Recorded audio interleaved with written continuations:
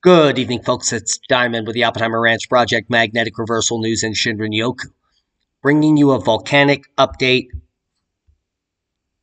Friday, September 3rd, 9 p.m. Mountain Time 2021. You're looking at a former Jökulhlaup, a major volcanic flooding event in Iceland from Grimsvtn, and another one is brewing. But first, let's cover Kilauea Volcano in Hawaii.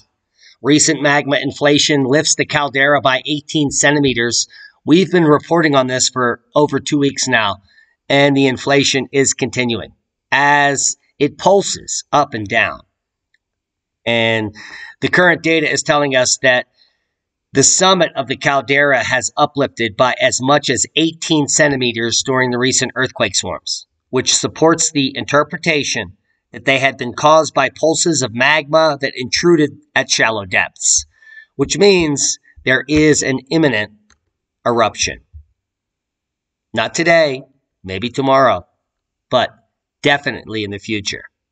And this is caused by multiple pulses of magma intruding at shallow depths, thus causing the inflation of the ground to 18 centimeters. Now, the inflation continues at a slow rate while the earthquake rates are back to normal levels, suggesting that the volcano tectonic events have come at least to a temporary halt, which is good news for the region. But people should be preparing in this area for the inevitable, another boom time. Maybe a Christmas boom. Who knows? But it's coming soon. And the magma is being in place south, actually from the south, at the Loki, I believe it is called, seamount down here. Here's the kind of a campground in the middle of nowhere. But it is being in place from the south and moving up the flank. Now, this is bad news because we all know about the potential for earthquakes here to slump off the Helena slump here into the bay, which would cause catastrophic tsunami. So this is one of the scenarios that may happen. Now let's go over to Grimsvtn Volcano in Iceland.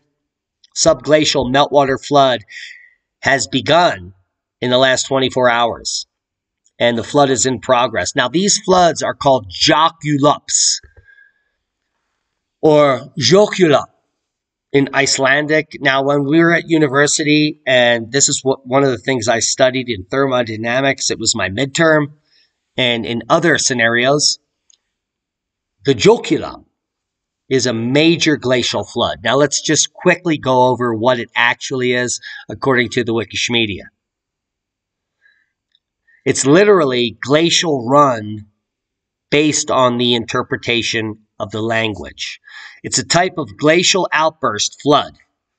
It's an Icelandic term that has been adopted in glaciological terminology that was used as early as I was in academia, before many of you were born in the 80s,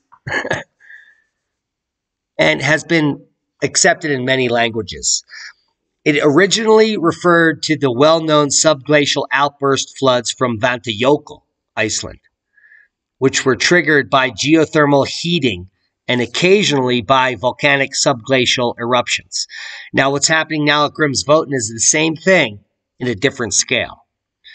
But it is now used to describe any large and abrupt release of water from a subglacial or proglacial lake or reservoir, especially in Iceland, where this mostly happens. Now, since these Jökulhlaup emerge from hydrostatically sealed lakes with floating levels far above the threshold of the actual water levels, they're abrupt and completely insane. The largest floods ever recorded in history.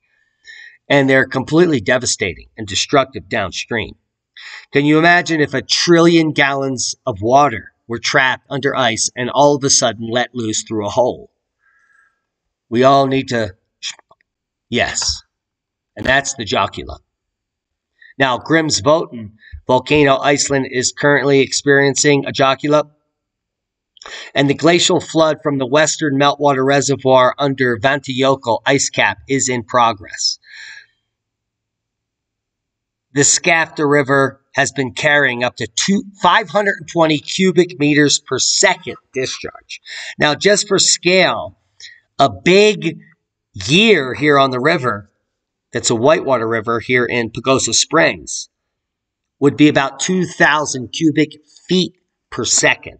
So cubic meters per second, divide by 3, and that would bring it to 700. So at 520 cubic meters per second, it's a huge discharge.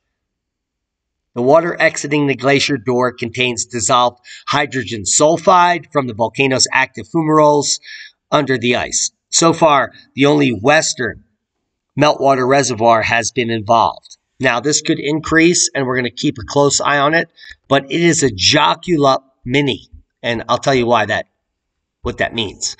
Here we see some of the subglacial meltwater discharges since 1850, some of the most significant, and then the volume here. I don't know what that has to do with, maybe the total discharge, but we're looking at 520 cubic meters per second, and that is going to fall into the low range of Jökulhlaup.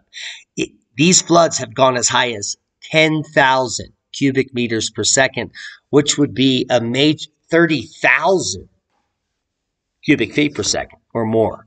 So huge events that affect, well, everyone downstream, obviously, at this major level. Take a look at just some of the Grimsvtn Jökulhlaups from just a few years ago. And that's a boom. Proper prior planning prevents piss poor performance. As subglacial meltwater may explode at any moment and increase epically. So if you live in the downstream regions of Grimsvötn, you're in our prayers, believe me. But this is not a unique event. It's something that we've studied at university level. It was my midterm exam. What was the heat budget of the largest Jökulhlaup ever?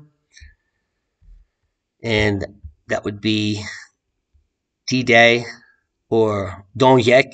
I don't know how to say these. I'm not from Iceland, for goodness sakes. But they result in a big boom and a big flood, a big outburst.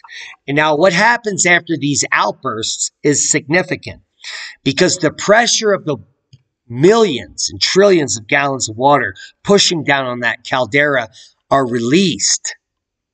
And that allows the magma to push up to the surface. So the majority of the time after a major subglacial meltwater flood like this occurs, there is a major volcanic eruption in Iceland.